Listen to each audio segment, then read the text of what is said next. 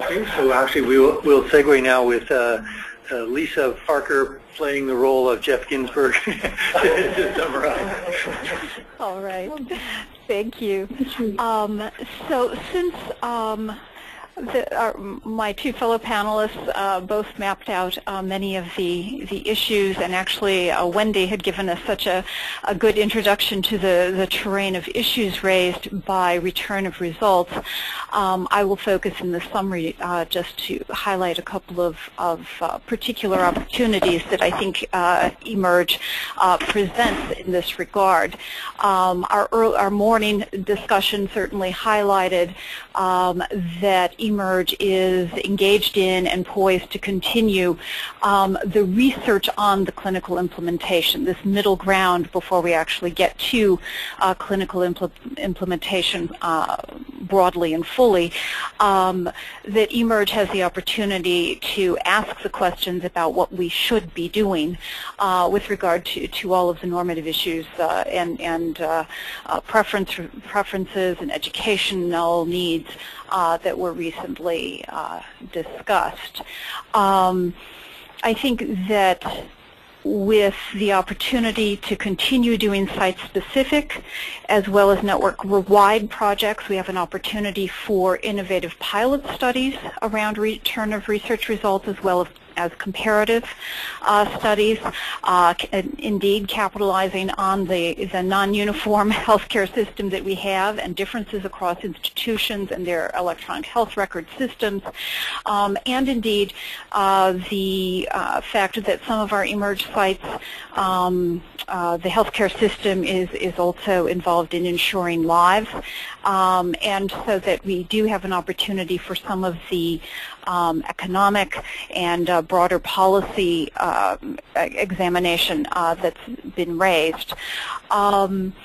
That we can do this across time and in two senses, both longitudinal study querying deep diverse phenotypes, and also across the lifespan, that we do have pediatric patients, we have much older patients, and that I would suggest that at least some say, despite the ACMG recommendations, that the age of the person in whom the result is identified may indeed matter, whether this is an elderly person for whom that disease risk may not be likely to be manifesting, or you're talking about a newborn or a pediatric patient. And so I think very briefly in the summary, so we do have time for discussion, both with Gail and with Susan and then everyone.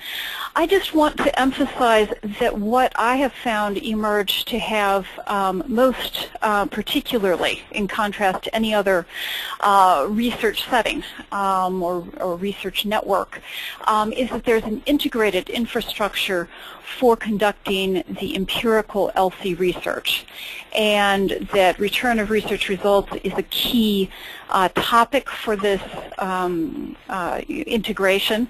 There are certainly practical logistical issues, but that those are so intimately intertwined with the ethical, the legal, the economic, the social aspects, social risks, if you will, of returning results, and that eMERGE has proved through two phases thus far that really more than elsewhere, and perhaps more than the LCCers to some extent, there's a real integration of empirical ethics researchers, policy researchers into the science.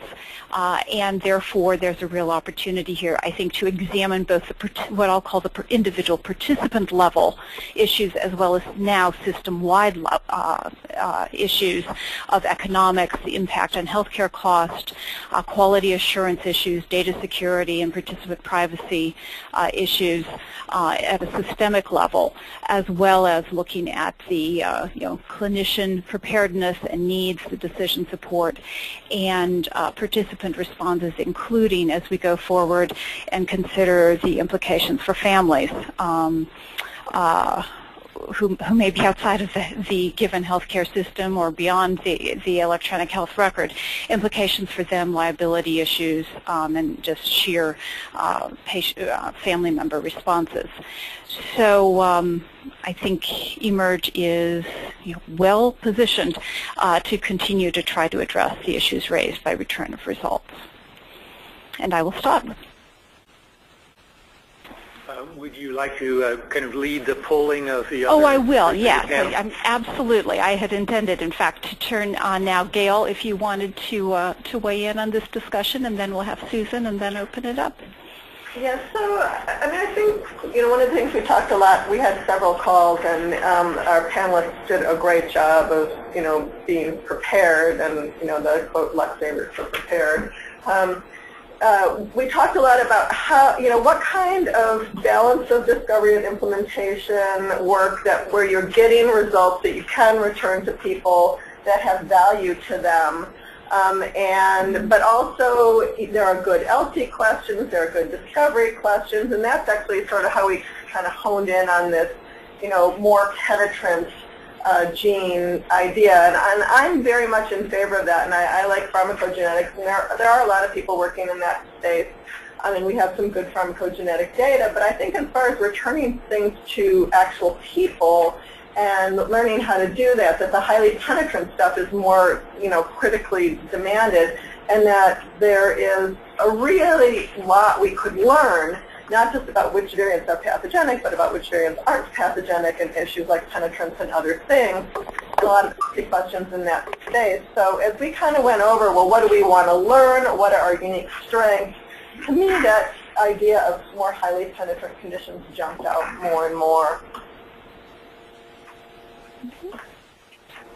That's all I have to say. Susan, did you want to chime in? Sure. I want to go back to the question of what unique opportunities eMERGE may have in the return of results space. And I've got a couple thoughts on that. First of all, I think eMERGE probably needs to, as well as can, test and go beyond the ACMG statement on return of results, return of incidental findings actually, in clinical sequencing. Because of course that was about clinical sequencing, and Green et al. Is agnostic on its implications, at least in the text, for research. But eMERGE is already facing these issues, as we know, in the research sphere. So an ACMG in that statement was modest, appropriately, in saying this is a first pass, we need a better evidence base. So I think eMERGE can really play a leadership role there, including on the specific question of the role of participant and patient preference on what to look for and what to return. Those, as everyone knows, are contested questions. Another domain, I think, where eMERGE has unique capability is digging in on some of the consent questions. And Iftikhar had on his slide some of the cutting-edge ones, like consent to include genomic data in the EHR. Others are consent to share with kin, consent for posthumous use. So there are really some emerging important issues. Third, I think at least I'd like to put a proposal out there to be innovative and take a hard look at how we are defining actionability. Because I was very interested in Heidi's slide about developing a scoring scale on actionability, but overwhelmingly the dialogue on actionability has been driven by investigator and clinician views of actionability, and has largely ignored, I think, participant and patient views on what do they see as actionable in their lives. What about reproductive use? I understand that would open a Pandora's box, but what are their priorities? What about life significance, even if the clinicians can't fix the disease or the risk factor? So I think actionability needs a lot of work. And the last thing I would throw in is the description of the rich diversity in the eMERGE populations, including diversity by ancestry, opens a really important opportunity. So much work on return of results and LC work more broadly suffers from a lack of diverse populations in which to ask the question, are there differences in view on what people want to have happen? I think that's a really important domain that it sounds like eMERGE can uniquely contribute to. Okay. I want to clarify, this is Gail, that I am not endorsing any of the opinions of the ACMG statement with regard to mandatory return or return to minors when I say that the actual list of genes is a good starting place for us to look at for what is agreeable to many people as actionable. I think there are more actionable genes. There are a couple that I'm dicey about on the list. I would have got the 57th one thrown off. But the list of genes, I think people have generally a positive review of, whereas what to do with those variants, I think is a wonderful research space for eMERGE. What do people actually want? Not just what does the ACMG say should happen, but what do people want, what do patients want, what do providers want? And I think that's this is Mark. I think this is a really high-profile issue. As one of the authors on the paper, first of all, I'll say, Gail, you only get one gene off, all right? No, I'm not fighting the other two. I'm okay with them. All right, good. Glad to hear it. But I think one of the things that we faced in creating the statement on the list is that, as everyone here knows, there's been almost no research in this area at all. And so while we gave it our best effort based on what we thought was a reasonable way to proceed, I think the whole process would dramatically welcome actual formative research about how do people feel about this, what's really the best way to do it, and develop a research agenda around these types of questions. Now, I don't know if Heidi's still on the call or not, but I know she's leading the ongoing process that's being developed relating at least to the list. And so you may have some insights in terms of your perspective on that type of research. Heidi, how are you? I think Heidi got off. Okay. I saw her step off. But I just want to acknowledge that the paper was very clear that an evidence base needed to be developed. Mm-hmm. And I think, the paper that Wiley Burke led on opportunistic screening and the need for real evidence around the fact that these people are coming in and largely asymptomatic as to the 56. So what do we know about, do we have enough evidence in that context? That's a really important set of questions. That we can address and eMERGE, absolutely. So as a non-specialist in this area, but having the benefit that when you're a grandparent, you get to see digital natives, the millennials. And I think, well, what would they think of this entire discussion? And they would think this was laced with nothing but degrees of paternalism. Yes. There was no option at one end that sounded like no paternalism, which is, could I just have all my results, right, and why are you withholding them from me? Yes. So I guess it seems to me at least some recognition that this space has moved a lot in just the amount of time since eMERGE was created. The public expectation of, well, you accept the risks of getting it as, just telling it like it is, but I want everything about me. It doesn't seem to have been in this discussion of incidental findings. I slid over that slide. I actually think that has been in the debate. I mean, I think that was part of the original impetus for even a decade ago raising the idea that participants in research and patients might want their incidental findings or even their research results. And I mean, I see the trend moving toward providing choice, so that some people might indeed say, I want a ton. I mean, in fact, I define actionability much more broadly than you do. Some people might even say, actionable or not, give it to me now. Whether you understand it or not, give it to me now, because it's mine. Mm-hmm. And some people might be much more cautious. I don't think we know yet about what frequencies are attached to those attitudinal positions. We need to know, but ultimately, I suspect we need to have a range of options that people can avail themselves of. Yeah. And is it any more moral to ignore that view, give me all my data now, it's my data, than it is to say, no, I don't want that data, don't return that for me, or I don't want that result. We all agree that we need to do that. But what about the person on the other side? And we just saw data that for the pharmacogenomic stuff, the error rate is down there 1% or less. You know, why is this really something that we shouldn't return? Are we hiding behind these constructs that we've created? Research, you know, was designed because you didn't know the answer, and now we're getting findings that are true. This data, and should not, even if we can't interpret the data, can we give the data to the participants? I think we're back to the CLIA discussion. Maybe or not. I mean, we could write a research protocol that said, and we will take the genetic information and give it to the participants. Could we not? Yeah. Sure. Actually, there is one like that. It's called the multiplex study. Yeah. Yeah, and it was done with specific candidate genes, but yeah. But we could do it GWAS, or what is close to GWAS. Yes, it overlaps the implementation conundrum that perfect is the enemy of useful. Right?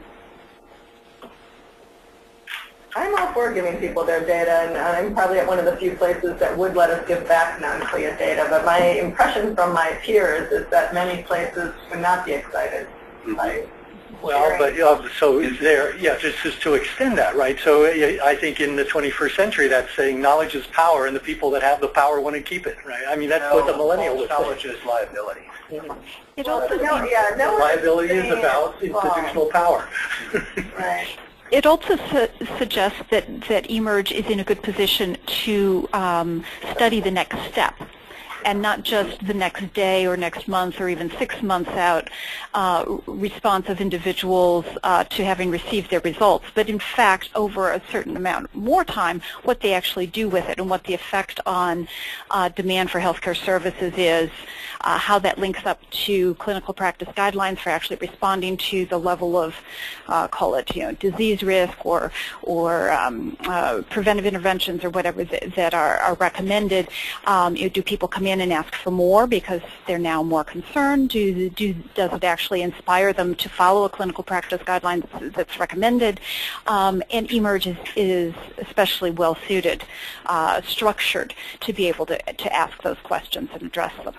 eMERGE is also really importantly positioned to deal with the fact that more and more people have access directly to their electronic health record or some version of it. So if it's in the electronic health record, you would think sooner or later it's going to be available to the individual. And what are the implications of that? I mean, for example, ACMG talked about a dialogue ensuing between the clinician who's gotten the 56 back from the lab or whatever came up in the analysis of 56 and the patient. But if the patient has full access to the electronic health record, that's not much of a filter, not much of a screen. It can be a source of education. So I think the trend, including among millennials, toward increasing access to the EHR has to be dealt with, and eMERGE could really play a leadership role there. Yeah, I think the other point that's worthwhile to note relating to that access issue is that, as Justin et al. Pointed out in our Crossing the Omics Chasm Viewpoint article, is it's not clear at this point what all is going to be represented in the electronic health record. In other words, would it just be the results that are deemed by someone to be actionable and we don't give any of the other information? I think most of us believe it's not going to be an entire variant file, but that's another type of research question that could be asked, is what do our patients think would be a reasonable amount of information to have in there, and how would they like to access it within a patient portal or tethered personal health record environment? There's a lot of real opportunity here. I think something to remember is that we are having this discussion about return of results in part because of the behavior of generations of previous researchers, some of whom basically said, here's this information, and if you have questions, talk to your doctor. And so now we have clinical organizations that are conditioned that when a researcher says, I want to give a research subject information, their knee-jerk is no, because my doctors are going to suffer as a result of it.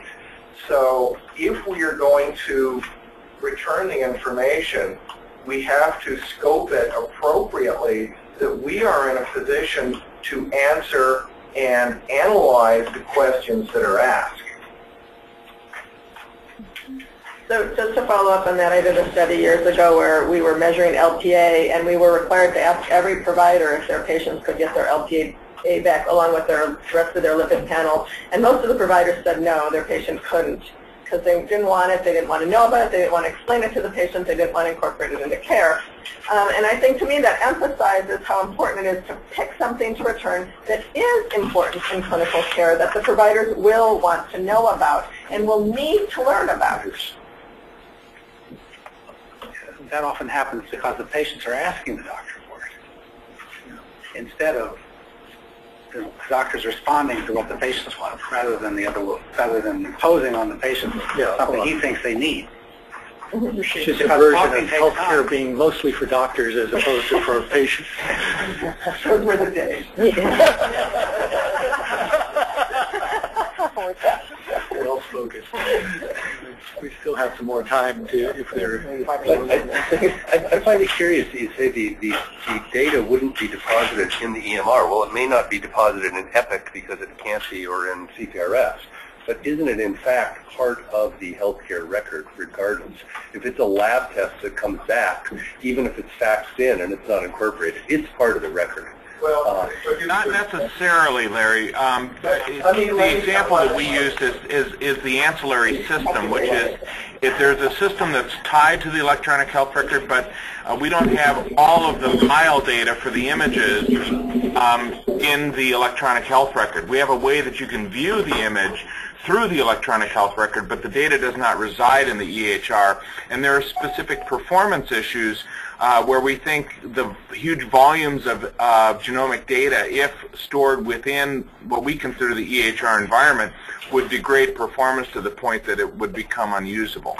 Granted that it's in a separate platform and in a separate system, the way that, for example, radiology is in many, if not most, healthcare systems. But if a patient signs a consent and says, I want my MRI sent to my other doctor, it's part of the record insofar as it is transmitted to that other system. Or if a patient now under MU2 says, I want that data, they can get the data. well, but I think a good example is if you look at lab tests. Okay, in many places when you order a serum sodium, they do a 20. Because it's cheaper to just run it through the multiplexer. And they throw the other 19 away, and you can't have them. Also, they run QA samples with lots of tests. And if you want to see a disaster, see what happens when the QA results start bleeding into the clinical results and everybody gets confused as heck. So there are a lot of results that are collected by ancillary systems which never come across the wire. Yes, but if you run a panel of 56 genes and those are returned to the clinician with a result file in a PDF, and you're in the position where you're going to reinterpret VUSs, they better be in some ancillary system that's considered legally part of the EMR. I think it's a terminological difference. When we say EMR, we mean EPIC or its market partners, as opposed to the entire clinical digital record. Right. I think, this is Mike Gaziano, I think there is a distinction, even if it's behind the firewall, between a research database and a clinical database. If you're doing a randomized trial and it happens to be, the servers happen to be on your premises, those data are secured data and not accessible to clinicians for routine care in any way. Certainly there can be a dialogue between a participant in a trial who wants to get access to the data, but only with the investigators that are involved in that trial. It's not as if he could go into the medical records office, sign a form, and say, I want my randomized trial, secured randomized trial data, and that the medical records office would be required to give it to him. So they are really separate enclaves, even though they're maybe contained behind the firewall of a health system. Right, and I Like think we were talking about only CLIA results ordered for clinical care. right, and Right, that's a different, but we're starting to blur the line between CLIA results for research purposes that will eventually find their way back to a medical record. Some of which might find their way back, some of which might be retained within an enclave, a research enclave, because they're not ready for primetime consumption. So those lines are beginning to blur, but not everything that's contained behind a health system is all treated the same, and a patient doesn't have the exact same access to all of that data at all points in time. So this is an excellent preamble to the next topic, which will occur after a 15-minute break. Now, having shown that we can actually do a 15-minute break, you'll see 20 on your schedule, but we're actually going to restart in 15 minutes. And we could almost pick this up in mid-sentence, but we won't. Okay, so we'll see you at 15 minutes past the hour.